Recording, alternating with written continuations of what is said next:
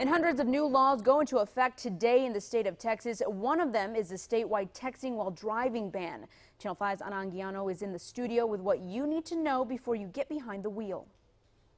Several Valley cities have their own ban on texting while driving. For those that don't, this state law will require law enforcement to crack down.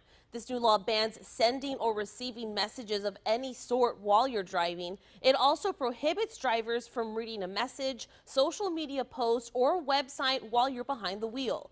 Posting to social media is included. The bill states anything of this nature can only be done while your vehicle is completely stopped. Drivers found guilty face a misdemeanor and fines ranging from $25 to $99 for the first offense.